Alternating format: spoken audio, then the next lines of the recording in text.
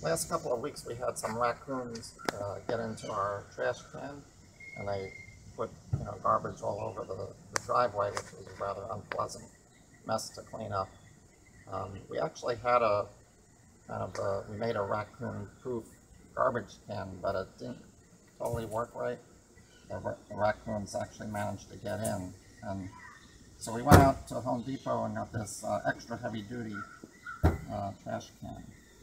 And I've already done part of the modification, but the way it works basically is that we take one of these straps that you can get on Amazon, and it's a standard belt buckle or buckle kind of thing. And then it goes around the can like this to hold the lid down. The last time we did it, we had a more flimsy lid, and we had the buckle go down the middle, and the lid was soft enough that the raccoons could actually kind of lift up this and get their paws in there and pull out some garbage without even opening the buckle. So this time, as I said, we got the extra heavy-duty can, and we're moving the buckle a little bit forward. So I've made this one side already, but I wanted to show you guys how to actually do it. So basically, put the can down on the side, and I just took like a permanent marker and ran it along the edge like this to make this little rectangle. So after that, we basically took this little artist knife, and on the other side I managed to do it without heating up the knife, but it was pretty hard. And also be really careful because you don't want to be cutting towards yourself or slip or anything. And on the other side the blade broke, so I'm going to try it with this, try heating it up a little bit.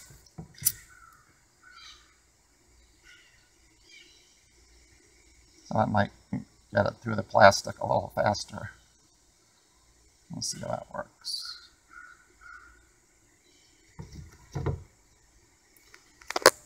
Yeah, it's a lot easier this way.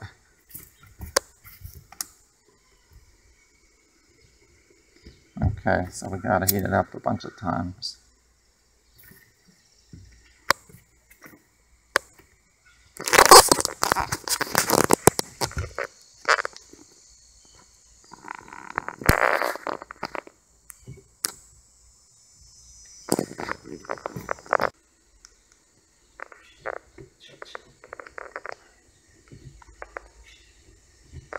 Alright, so we finished cutting this and just poked it through there. So now, basically just lift up the can and the lid. And then, so basically this is the second half of the buckle. Just feed the strap through this slot. And this part's a little tricky.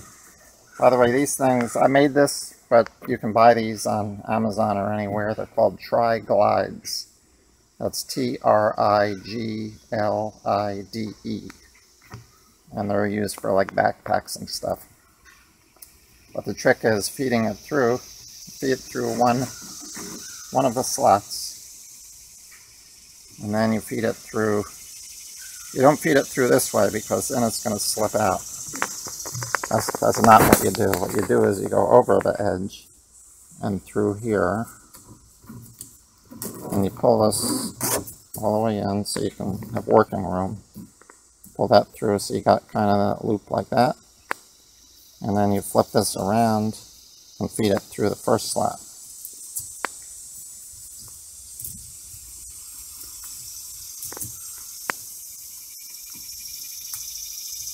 Okay, so it just comes through a little bit there, and then you can pull that tight and that tight, and that's how it locks. So then when we pull it up against the edge, it's nice and strong.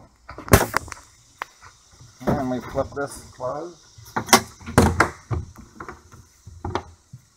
and then the belt snaps in just like that. So you might have to adjust it a little bit. Now, if you're a little mischievous raccoon at night trying to get in, like you really can't get in anywhere, it's pretty strong here, and to open it up to put in the trash with one hand. You got your trash in one hand, and your other hand free.